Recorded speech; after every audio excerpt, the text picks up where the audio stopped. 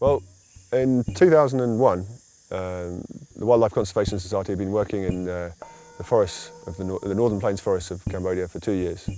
and it was known that there was some rare animals here, and there were records of some really rare birds from 50 years before. So we put out the camera traps at some waterholes, and amazingly, the rarest bird probably in the whole of Southeast Asia appeared on the camera lens. It's giant ibis. It's a bird that stands about 2 foot tall. It was almost mythical when it was discovered because it hadn't been seen in 50 years, and we found it on one of our camera traps feeding in a waterhole. That was a great result.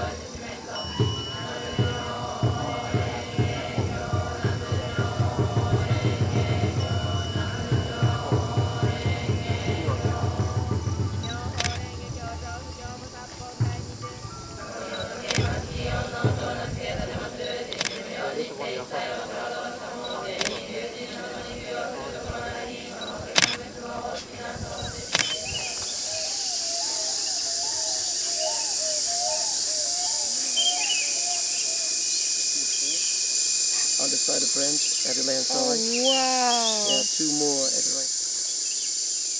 That is nice. Okay, we keep moving on. We gotta get out of the boat. I'll be there all day. The Buddhas, they would like to see more, not only the temple change, but that tree, the roosting tree, they still use.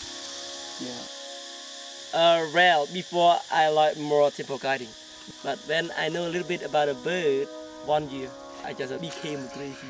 like the Buddhas. Yeah. The bird guide, we not only show the visitor about the bird, but we join with the community to conserve wildlife here.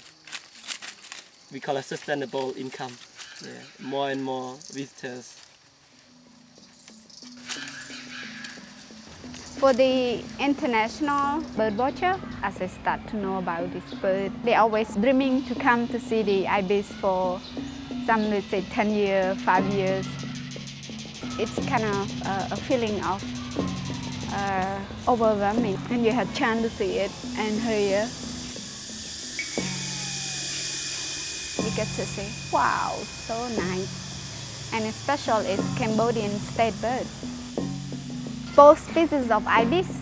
are breeding in Tmatboey. The only nesting site of the white-shouldered ibis is really close to Tmatboey.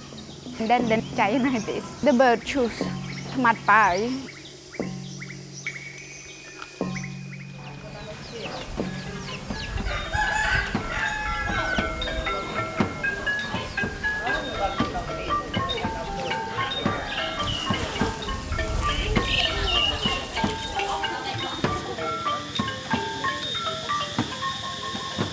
But ខ្ញុំគិត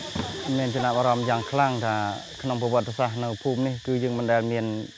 ភ្ញៀវពីបណ្ដាប្រទេសចូលមកទេប៉ុន្តែដល់ពេលគាត់ចូលមកដល់នៅតំបន់អេកូសត្វស្លាបនេះគឺយើងបានប្រាប់រៀបរាប់គាត់ជាច្រើនអំពីប្រភេទសត្វសំខាន់ៗណាដូចជាអលើកត្រយងហើយនិងសត្វដទៃទៀតដែលសំខាន់ដូចគ្នាបាទ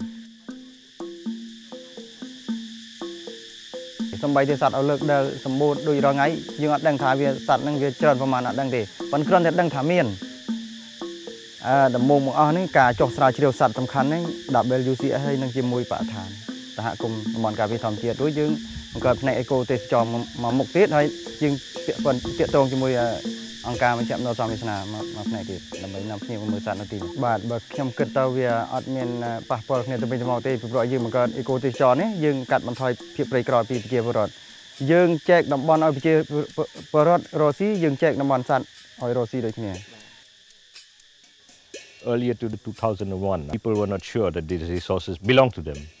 and they were not sure they had a right to protect the resource from others. So the people clear more forest. They used to exploit it. But now, because we have livelihood improvement options like ecotourism project, which directly benefits the community, they feel like conserving birds. That is why they start planning. Yeah, everything is based on the land use plan. They look at the habitat that the bird uses, and then they decide how they will use the resources for themselves. ពីផ្នែកបើសិនជាទី1បើសិនជាយើងអត់ខិតញាក់ចំណូលបានវានឹងជោគជ័យទៅមុខរហូតបើសិនជាតំបន់យើងទេទៅត្រឹមប្រជាជនចាស់យើងប៉ុណ្ណេះណាបាទខ្ញុំជឿថាអាចទេអាចកើនទៅមុខ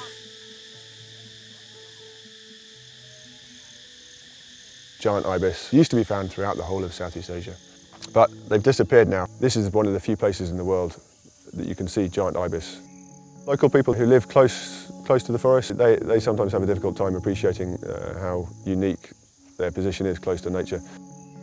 Little by little, people they start to value their forest, to call the giant ibis their ibis.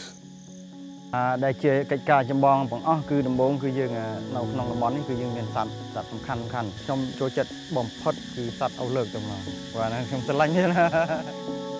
មានមោទនភាពណាស់បានដឹងថាខ្ញុំថាយល់អញ្ចឹងសត្វវាចេះតែកើនរាល់ឆ្នាំក្នុងនេះការភ្ញៀវគាត់ចុះមកទស្សនាគឺសត្វកាន់តែកើនឡើងអត់មានថយទេកើនឡើង